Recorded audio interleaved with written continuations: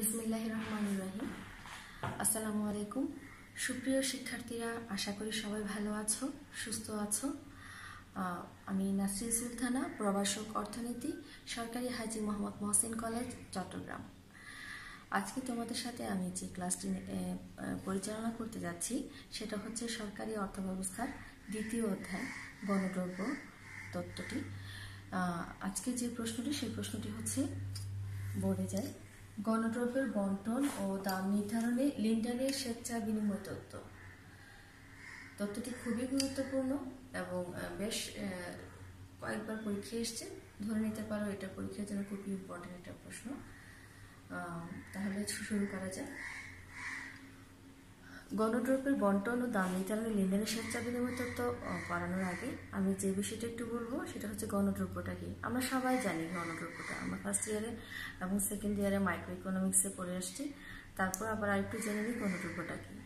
গণদ্রব্য হচ্ছে সে সকল দ্রব্য যেগুলো রাষ্ট্র বা সরকারি মালিকানায় উৎপাদিত হয়, দাম নির্ধারণ হয় এবং বন্টন হয়।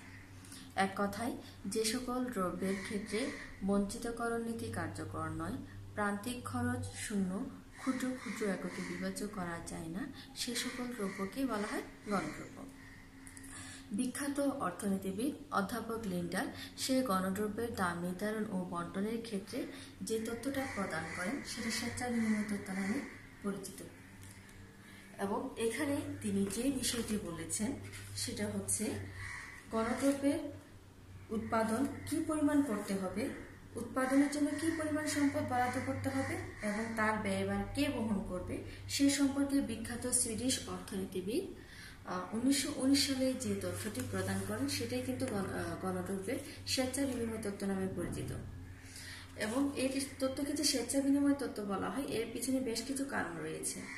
লিন্ডালের মতে সমাজের চাহিদা অনুসারে কিন্তু সরকার গণদ্রব্য সরবরাহ করবে।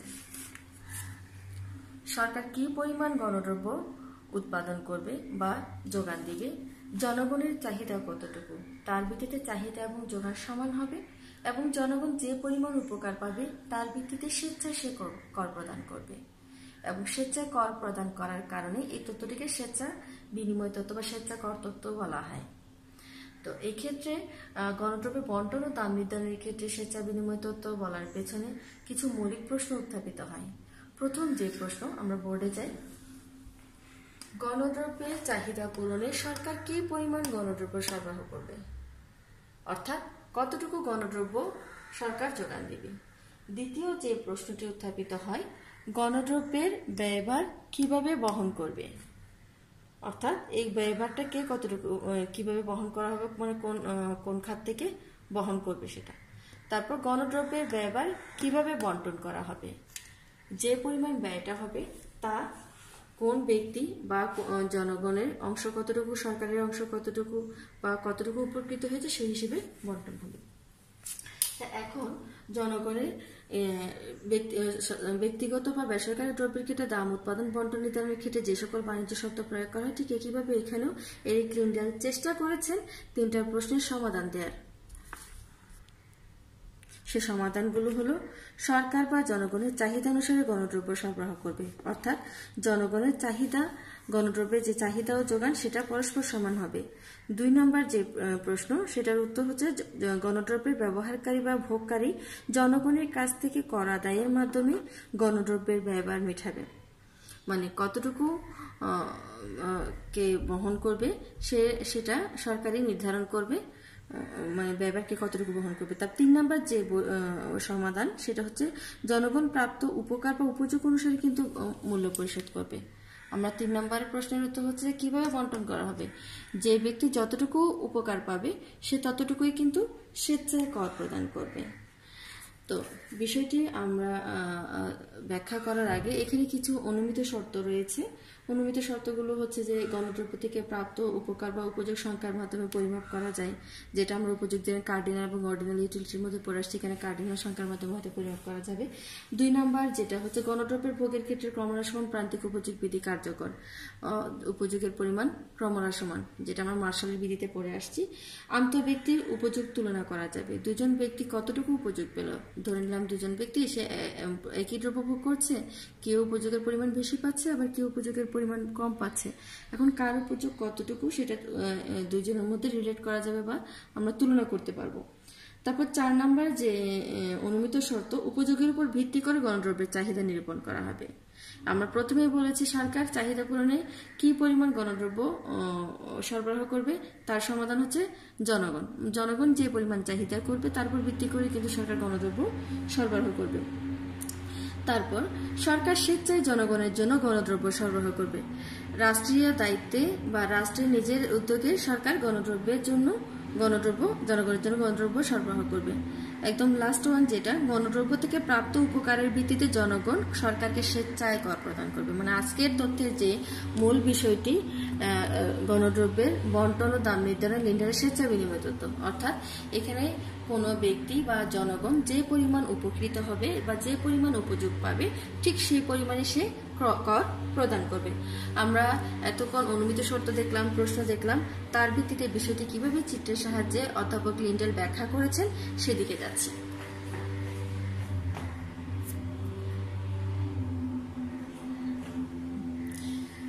শিক্ষার্থীরা তোমরা সবাই দেখতে পাচ্ছ, বোর্ডে আমি চেষ্টা করেছি মোটামুটি চিত্রটা তুলে আনার জন্য। এখানে আমরা অধ্যাপক লিন্ডেল ধরে নিয়েছেন দুজন ব্যক্তি, এ ব্যক্তি এবং বি ব্যক্তি, এই দুজন ব্যক্তি গণদ্রব্য ভোগ করেন। উপরোক্ত অনুমিত শর্তের ভিত্তিতে দেখা যাবে এখানে এ ব্যক্তি এবং বি ব্যক্তি দুজনই একই গণদ্রব্য ভোগ করছে এবং এক্ষেত্রে সরকার গণদ্রব্যটি সরবরাহ করে। দুজনের মধ্যে কিভাবে বন্টন হয় সেটা আমরা একটু দেখিনি। এখানে ভূমি অক্ষে উভয় দিকে কিন্তু গণদ্রব্য দেখানো হয়েছে, আর লম্ব অক্ষে ও ওয়াই অক্ষে এ ব্যক্তির উপযোগ পরিমাপ করা হয়েছে, আবার উপর থেকে নিচের দিকে ও এক্স অক্ষে বি ব্যক্তির উপযোগের পরিমাণ নির্দেশ করা হয়েছে। আবার এম ইউ এ হচ্ছে এ ব্যক্তির প্রান্তিক উপযোগ রেখা, এম ইউ বি হচ্ছে বি ব্যক্তির প্রান্তিক উপযোগ রেখা। এখানে আরো বিষয় বলা হয়েছে, এম ইউ এ এবং এম ইউ বি রেখার আকৃতি থেকে বোঝা যায় আমাদের এখানে প্রান্তিক উপযোগের ক্ষেত্রে প্রান্তিক ক্রমসমান উপযোগ বিধি কার্যকর, এবং রেখা দুটি গণদ্রব্যের জন্য এ এবং বি ব্যক্তির চাহিদা রেখাও সাধারণত বলা যেতে পারে। এখানে দেখা যাক সরকার এ এবং বি ব্যক্তির জন্য কতটুকু গণদ্রব্য সরবরাহ করলে গণদ্রব্যের চাহিদা ও যোগান সমান হবে। এখানে আমরা যে মৌলিক প্রশ্ন বলেছিলাম চাহিদা পূরণে সরকার কি পরিমাণ গণদ্রব্য সরবরাহ করবে, এখানে তার সমাধানটা ছিল যে যতটুকু জনগণের চাহিদা ততটুকুই সরকার গণদ্রব্য সরবরাহ করবে, অর্থাৎ গণদ্রব্যের চাহিদা এবং গণদ্রব্যের যোগান পরস্পর সমান হবে। তো প্রাথমিক অবস্থায় আমরা দেখি এ ব্যক্তি এবং বি ব্যক্তির জন্য গণদ্রব্যের যে সরবরাহের পরিমাণ ও এস ওয়াই টি, অবশ্যই ও এস সমান ওয়াই টি, আমরা বলতে পারি ওয়াই টি সমান ও এস। চিত্রে যাই,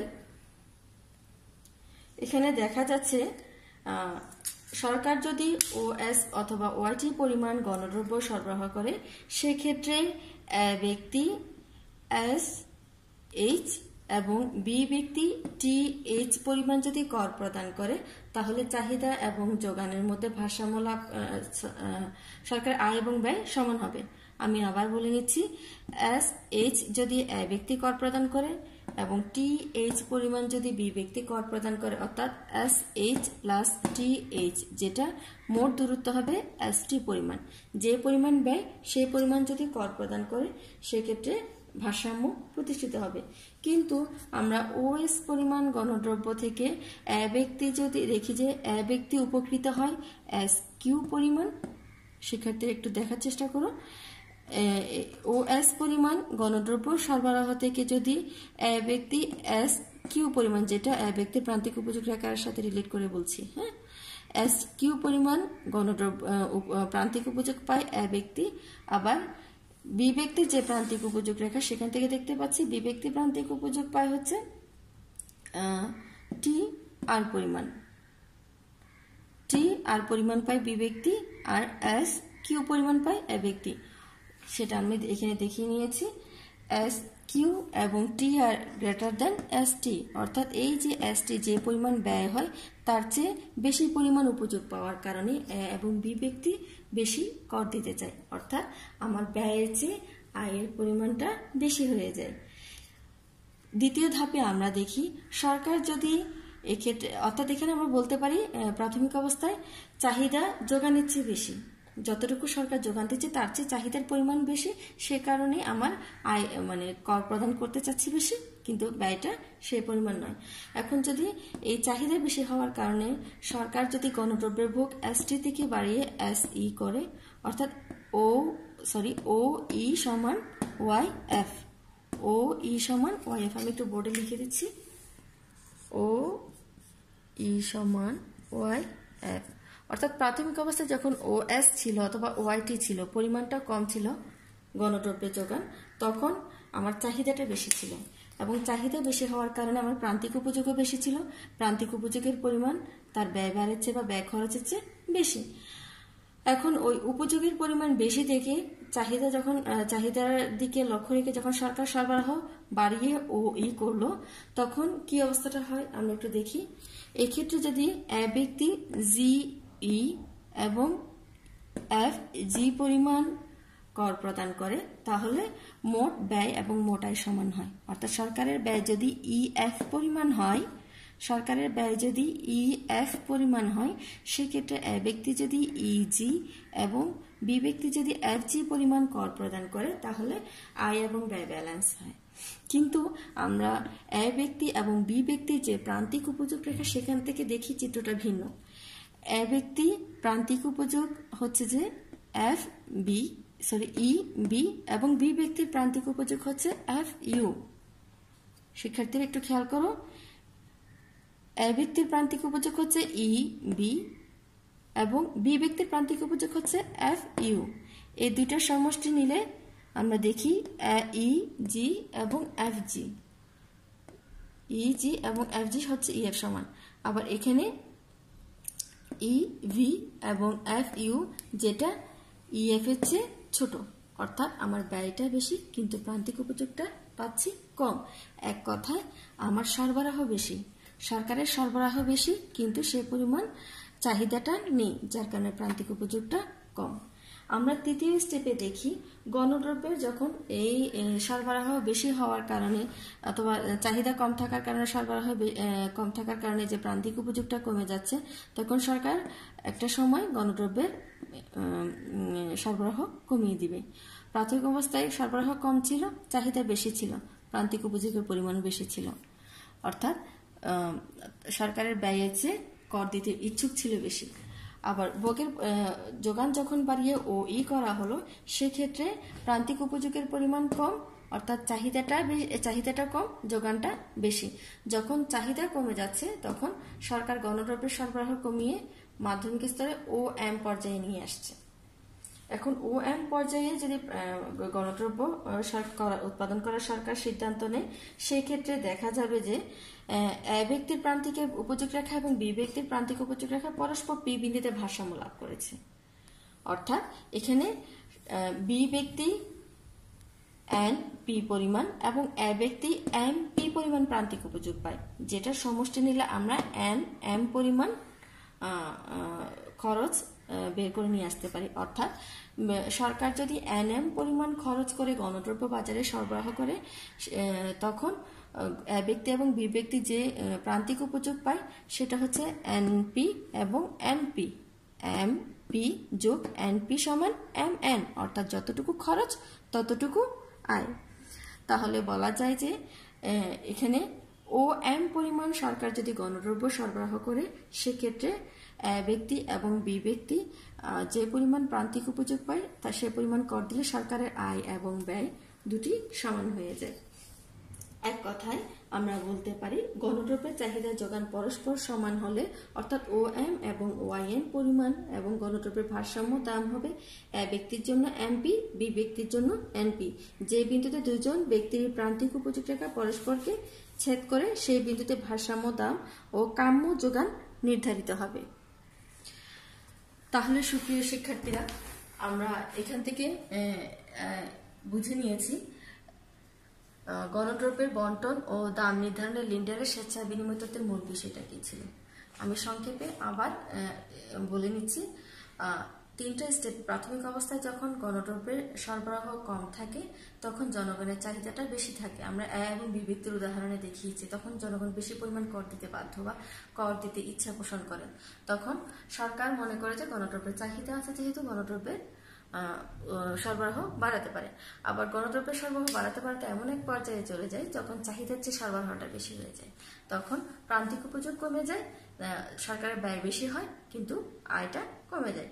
এক পর্যায়ে সরকার একটা নির্দিষ্ট স্তরে এনে এমন একটা পর্যায়ে গণদ্রব্যের সরবরাহ হয় যেখানে চাহিদা এবং যোগানের মধ্যে পরস্পর সমতা লাভ করে, এবং চাহিদা ও সরবরাহ যেখানে সমতা লাভ করে সেখানে ভারসাম্য দাম নির্ধারণ হবে, কাম্য চাহিদা ও কাম্য যোগান নির্ধারিত হবে এবং সরকার ও জনগণের মধ্যে একটা সমতা সৃষ্টি হবে। সুপ্রিয় শিক্ষার্থীরা, আশা করি তোমরা বুঝেছ। আর বাসায় আরেকটু দেখে নিবি, আশা করি উপকৃত হবে। আল্লাহ হাফেজ।